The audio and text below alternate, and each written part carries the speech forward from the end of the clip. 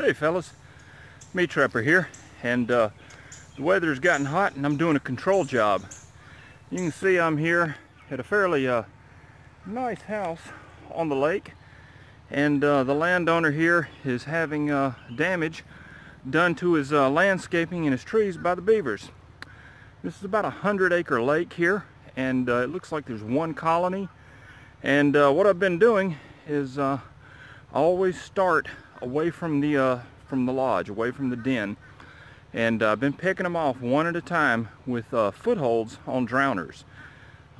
This is my preferred method on control jobs. Is they never wise up to it. The foothold is set in front of a caster mound or even blind set. It's attached to a drowner. They step in the trap, down the rod they go, and that's the end of that. Now on this particular lake, the water is not very deep. It has a very shallow slope until you get out a good distance. So that poses some challenges, and one thing that I do is I set for a front foot catch in situations like that. And with a front foot catch, drowning is essential so they don't ring off, and also you can get away with a smaller trap. And I want to show you the setup that I use with great success. This is a secret, so don't tell anybody, but I use 2 Sleepy Creek #2 long springs at each set, hooked to the same drowning lock on a drowning pole. It works really, really well. So let's take a look. Okay, this is the top end. This is what goes up next to the bank. And you can see this is my homemade drowner. I just took a piece of #9 wire and welded it to the rebar. I use a T-bar stake to stake it down, and hopefully you can see a little bit better there. Then I use a Death Diamond drowner lock. This is the best drowning lock that I have ever used. It's made in America. It's very heavy duty, and it'll lock up on just about anything. Then what I've got is a quick clip here, and then I have my 2 traps, and you can see these are both hooked to the same drowning lock, and these are #2 Sleepy Creek long springs, and they're a little bit bigger than the #11s. Hopefully you can get a good picture there. And what gets in these things stays in these things. So when you make a front foot catch, it doesn't matter which trap they step in. They're both hooked to the same lock, and so when the beaver goes down, he's going to take the trap that he's in plus the spare trap with him. So you'll end up at the bottom of the rod with 1 beaver with 1 foot in a trap, and then the extra trap goes along. This way you don't need 2 drowning locks, which is impossible to make work anyway. It's very simple. You can use, what I like about this method is you can use non-standard beaver traps. You don't have to go out and invest a lot of money buying big iron to get your beaver job done. These are #2s. These are great coyote traps, great coon traps, great all-around long-term survival trap, and I'm using them on a beaver job with great success. So let me get this set up, and we'll see if we can catch another one. Okay, so there's the top end. It's going to be secured to the shallow water. You can see there's my traps.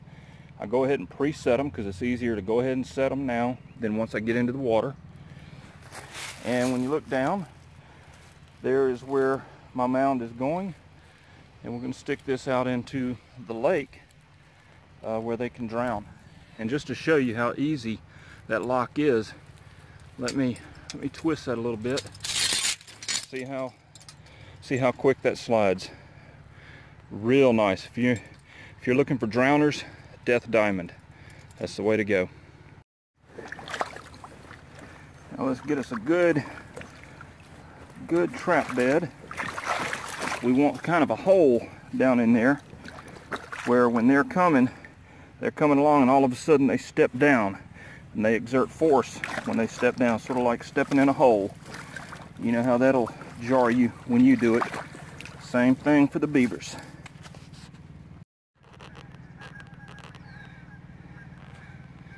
Okay, now you can see I've got that in jammed down into the mud so that there's no way they can flip that up. You come up the rod, and I'm about, I guess about 8 inches from the bank.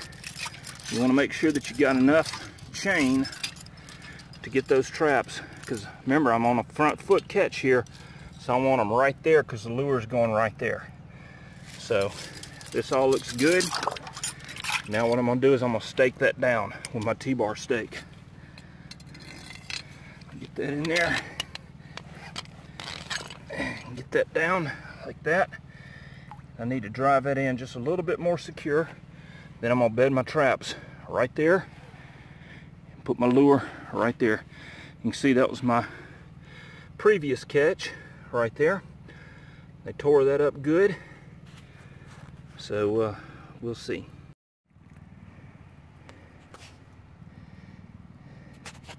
Now here's the finished set. You can see I have my caster mound, and I've sprinkled the lure on it. Now the water is still muddy, but you should be able to see one of the footholds there, and then there's one on the other side right there. You can see the drowning lock and the pole. Now this is critical. This is very critical if you're going to do this. I had to dig a trench underneath that rod in the shallow portion so that that lock could slide, because that rod was laying right on top of those rocks. You don't want the lock to get bound up at the top. You want it to slide free. So you can see there is the lock right there. And I actually had to get down and trench that out and make a trench so that that will slide. And of course, once it gets off down into the deeper water, it'll go all the way down. But you can run into issues with it getting hung up on rocks or roots or mud. You got to make sure that you can get your hand completely under that rod and go back and forth to make sure that thing will slide freely. I feel good about that one. We're going to catch another one right here. As you can see, you don't have to have massive traps to catch and drown a beaver. You can catch a beaver by the front foot using normal, standard size traps. The key is to drown the beaver so that he doesn't have a chance to ring off. Well, I hope this was useful. Get out there and catch some beavers. Thanks for coming along, and we'll see you next time.